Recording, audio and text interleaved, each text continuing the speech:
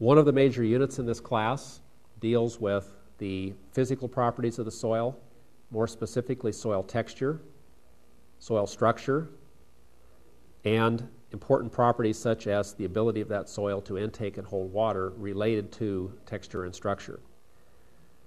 One of your laboratories in this class will be where you determine texture of the soil not only by feel, but also where you go back in and determine in the laboratory setting the specific quantities of sand, silt, and clay, which of course are the three major soil separates that make up that particular soil, and thereby come up with a textural class name for the soil.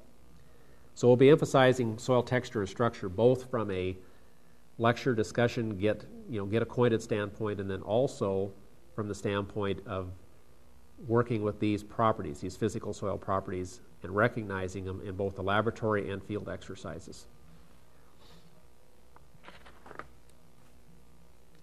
Water relations in the soil, I mentioned that, but we're going to learn how to interpret water relations, especially with an emphasis on what amount of water is being stored or held in the soil in a form available for plants to grow.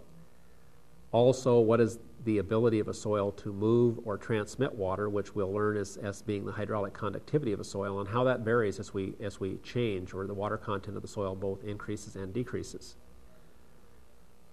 Evaluating the temperature changes that occur in the soil throughout the year is one of the objectives for this class. The common types of gases that exist in the soil. By gases, I mean we have gases in our atmosphere. Those same gases are found in the soil pores, or the atmosphere within the soil. But as we'll examine, the content of those does change quite dramatically from the air above the soil versus the content of those gases in the air in the soil. And we'll be discussing and discovering how those changes occur and what causes those changes to occur. Chemical properties of the soil that we specifically discuss in here are characteristics such as the soil pH, which of those ions being charged particles that occur in the soil, cations and anions, which of those have very direct influences upon the pH of the soil. The pH, of course, being how acid or how basic that particular soil is evaluated as. So base saturation, base cycling, as you see on objective number 8, those all relate to soil pH, cation exchange capacities, which is also included in objective number 9, being able to identify the principal exchangeable cations and how they affect or determine the pH of the soil.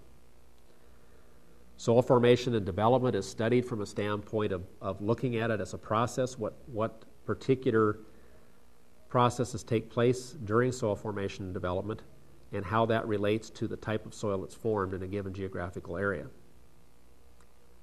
We will utilize the taxonomic system for soil classification, at least being able to recognize the soil orders and the taxonomy of soils underneath of those orders. And